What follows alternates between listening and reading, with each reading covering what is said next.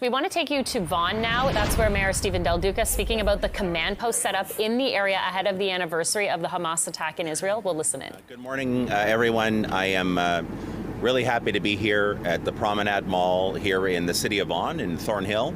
You can see that behind me, York Regional Police have set up one of their mobile command posts. Obviously, we know we're about to mark the one-year anniversary of the horrible, horrible terrorist attacks that took place, perpetrated by Hamas in Israel, as I mentioned, just about a year ago. We're also in the midst of the high holidays here in the Jewish community. I wanted to come out this morning to see the mobile command post in person. I also wanted to thank York Regional Police officers who are here, who are serving, who are on duty. And very publicly, I want to thank Chief Jim McSween and the entire York Region Police team for having a very strong plan that they did communicate out several days ago to the community, to the broader community. We have the one mobile command post here at the Promenade Mall. There is a second mobile command post that will be moving around York Region for the next number of days. There are two other locations for the roving mobile command post in Vaughan. One is at the Jafari Community Center, and the other is at the Longo's parking lot at Jane and Major Mackenzie Drive. So to know that the mobile command posts plus additional patrols, additional officers who will be out in the community both in their vehicles and on foot, that increased visibility, I think, will go a long way to helping ease some of the anxiety and the angst that we know many in our community have been feeling for the past 12 months, and in particular with tensions that are heightening right now in the Middle East. So again, I want to publicly thank York Regional Police, and I want our residents here in Vaughan to know that we're aware of the challenge, we're aware of the concern, that we are standing with them, all of them, and that we have their back. And with that, I'd be happy to take any questions that any of you might have. To this, and are there any specific threats? Yeah, so the good news is, if there is any good news in all of this, is that I'm in regular contact with York Regional Police. I saw Chief McSween yesterday and others from the senior command, and there are no threats that I've been made aware of. I will keep in regular contact with the chief and others throughout the next number of days, as I always do. And of course, if anything comes up, and we all hope sincerely that it doesn't, that it won't, communication will be broadcast out to the community. And the other good news is that given that the mobile command post is here and that there's a second one that will be moving around York Region, plus the increased visibility in patrols, I feel very, very confident that York Regional Police has the situation well in hand.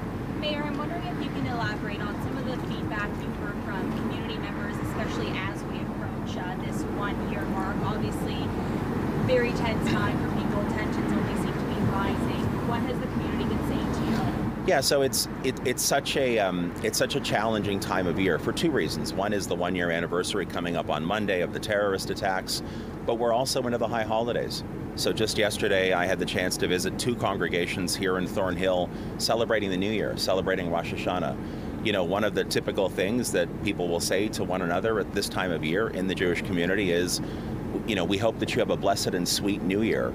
What I said in one of my comments yesterday is it's interesting. You want to have a sweet New Year, but of course at this time of year, because of the one-year anniversary, the feelings are somewhat bittersweet. So I think people are trying their best to be celebratory, like you want to be with the New Year, but at the same time, their hearts are heavy. They know, of course, tensions are rising in the Middle East, in Israel, in the neighboring countries. They also know that the hostages, far too many of them, are still not back with their loved ones. So it's a tough time. I do think that they appreciate the outreach. They certainly appreciate the extraordinary work that York Regional Police does, and I think they welcome the news, knowing that their community does stand with them in their time of challenge.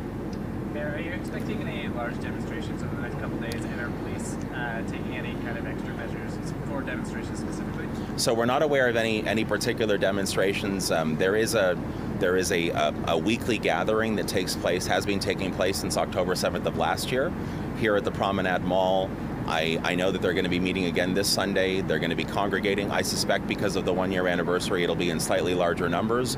That is intended to be peaceful. It's been peaceful for the last year on a weekly basis every other time that they've gathered. So I believe that'll be peaceful. I will be at the gathering this Sunday. I don't know of any others, but I know the York Regional Police not only are they doing their normal job with respect to intelligence gathering, they've also asked the community and City Council, myself as mayor, to let them know if we are aware of anything else that's happening, and I've not heard anything so far. So for anybody who does choose to gather over the next number of days, I would just urge everyone, keep it peaceful, keep it respectful, focus on the larger issue at hand, and make sure that everybody remains calm and I'll say comfortable here in the city of Vaughan. It is so important for us to look out for one another, and I sincerely hope that everyone will at this point in time. Okay, that's Vaughan's Mayor Stephen Del Duca speaking at one of the command posts set up in York Region. This is ahead of the one-year anniversary of October the 7th. There's an increased police presence in York as well as Toronto, much of the greater Toronto area. What we heard from the mayor, he's saying he hopes the increased visibility will ease some of the anxiety residents are feeling at this time. Also saying he is in regular contact with the chief. At this time, he is not aware of any threats made to the region.